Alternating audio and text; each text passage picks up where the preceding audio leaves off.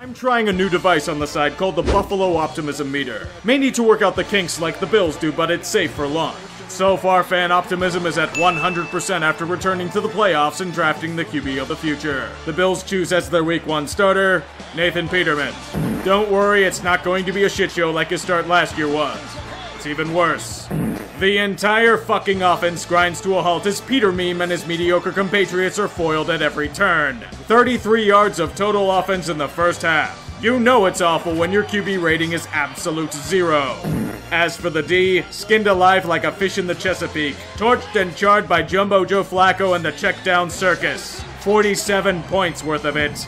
It goes so horribly that Peter Meme is benched for first-round pick Josh Allen. It is a tremendous upgrade from cataclysmically horrific to simply trash.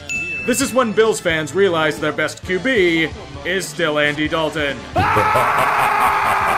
Perhaps trading A.J. McCarron to the Raiders wasn't such a good idea after all, huh? I'm gonna try and bring out the Buffalo Optimism meter once again. They are back to a relatively healthy 60% after a stunning and impressive victory over Minnesota in the Dome. Now they fly to the real Wisconsin to face the Pack Arena. That would be optimistic. There is no such thing in this league. Buffalo is dominated in every way, shape, and/or form against a team with a bunch of question marks on it. And this wasn't because of Aaron Rodgers, it was thanks to the Packers' D. You do realize this defense isn't that good, right? Josh Allen returned to being a rookie and the optimism meter crashed again. Back to the R&D department. The classic Titans-Bills rivalry, where every painful Music City miracle is matched with an immaculate 35-3. The name of the game is the field goal, a deliciously meager staple of the Titan diet. Buffalo may have scored a touchdown early, but that's roughly all either these teams would muster. It was one of those scrummy defensive games that is ugly to both play and watch. Tennessee has taken the lead late with, yes, a field goal, but Buffalo is charging and has a chance to win.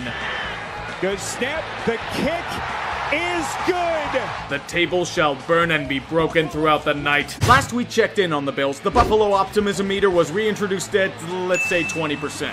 They held on for victory at home last week and are facing another team with glaring flaws. So far, the result of this game has been more offensive ineptitude. Despite the Texans continuing to trip over themselves like a toddler and the defense doing their part, the Bills can't do anything of note besides a few field goals. When you think it can't get worse, Josh Allen gets injured. Enter the return of Peter Meme. He bumbles around to give Buffalo the lead. What the hell? Am I seeing reality? The Bills might win it. Oh my glorious God. Peter Meme picked off! Joseph! And he will go! The more things change, the more they stay the same. Better luck next time, Buffalo. All Pagula's gas wells and all his men couldn't put this broken table together again. The newest concoction from the Buffalo Labs has been lathered in the finest of spirits. The Buffalol Inebriation meter. Who needs optimism when you can drown your pain in bourbon? After last week's injury to Josh Allen, Peter Meme proved that he is the most accurate passer to the opposition. Despite this, there's a new starter in town. Derek Anderson! No, you aren't in a time warp. This is 2018 and Derek Anderson is starting a game. As his corpse is stuffed into a mannequin and controlled by McDermott on the sidelines, he does as poorly as everyone expects. And it's against the Colts. The Colts have nothing besides Andrew Luck. Did I mention Andrew Luck marches all over that so-called defense you guys have? You somehow managed to score 5 points in this game. That deserves a damn son. And that also deserves a stomach pump. The Bills are going to single-handedly win Kaepernick's collusion case. And here it comes, stumbling in from the right, the Buffalo Inebriation meter, where the alcohol tolerance is somehow higher than this city's tolerance for the Bills. Who are they playing tonight anyway? The Patriots. Buffalo, you need to pregame harder than this to survive.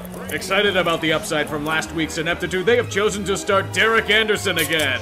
Complimentary shots at Bankers Club for everyone in attendance. Surprisingly, this game isn't an outright massacre as believed. The Bills D puts up a gutsy and valiant effort, and that's not because Josh Gordon was benched for a quarter for tardiness. They keep the game in check for 3 quarters. Such a performance shouldn't be wasted.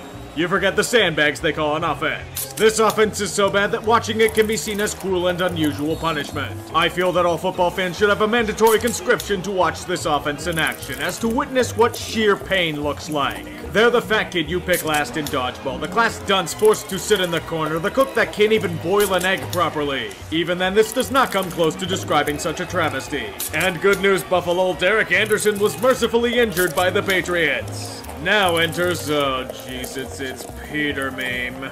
I feel the meter is going to die of cirrhosis before the end of the year. Patriots, you looked like shit, but here's your free win. Bring it out, gentlemen. The inebriation meter is back in business. In fact, we need a drinking base for this week. Winter is coming and Buffalo, Canada still has the best view of the falls. The Sabres aren't putrid shit. Let's go about 30 beers, that should do it. The good news is that Derek Anderson is out with a concussion, open a cold one. The bad, they have no choice but to start Peter Meme. Better double that now. For those of you that started the Bears defense in fantasy, despite their injuries, you can thank them for your free win. Peter Meme lived up to his reputation once again by throwing 3 interceptions and yet another pick 6. This team is fucking awful. They have fewer passing touchdowns than NFL wide receivers. Their own receivers couldn't catch a cold during the Black Death. Their defense is stretched and penetrated like goatsy, and the year is a fucking disaster. How the fuck does a drinking meter overload on alcohol? Only in Buffalol. This year is vintage comedy for the rest of us. Please keep it up. Oh my, what an exhilarating matchup this is going to be. A former USC phenom up against a travesty of a team. Did I mention Sam Darnold's not playing? Yep, Peter Meme is so awful that he's been replaced by former Trojan Matt Barkley, who is somehow still alive. Oh my god, I figured it out. It's a Phantom Tank Bull!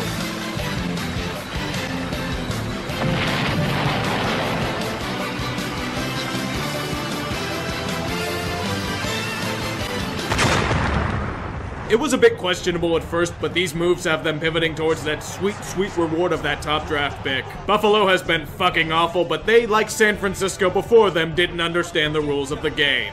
They are fracking them like a Pagula gas well, draining them of all their beautiful resources as Jets fans re-experience the equivalent of the fake spike.